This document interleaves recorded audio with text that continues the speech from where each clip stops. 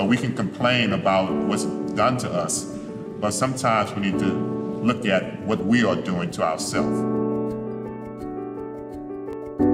The movie is called Cry for Help.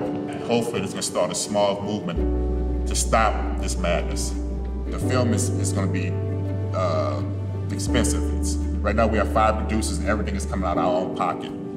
So if anybody wants to help in any way, we have a web page. If you go to, if you have Facebook, just go to Cry for Help. And then on the web page, you can see anybody who wants to help in any way that they can. You can make a difference.